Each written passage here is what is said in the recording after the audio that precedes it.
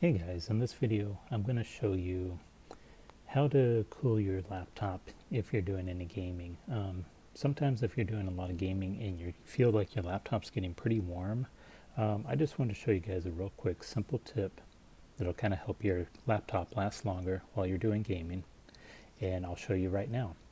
If you go down your search bar, type in power, and it'll pull up power and sleep settings. Click on that. Go ahead to the right here, scroll down, and additional power settings. Click on that. And here you can change your plan settings. Click on that. And what I'm about to show you is in the advanced power settings. Click in there.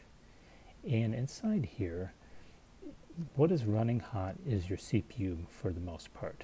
And you may not need it while doing gaming, because a lot of that is offloaded onto your graphics card. So your graphics is doing a lot of the work, but your CPU seems like it needs to overheat during that time. And if you want to cool it down, come into Processing Power Management, click on that, and you can expand each thing here, and you can see like a minimum processing state is on battery 5%, plugged in is 5%, system cooling policy, passive and active when plugged in, and passive on battery. But here's where I want you to look, is your maximum processor state.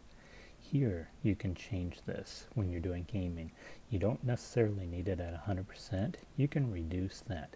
For this, I would recommend probably 60 to 70%, and you're going to notice a huge difference in cooling on your laptop while you're doing your gaming.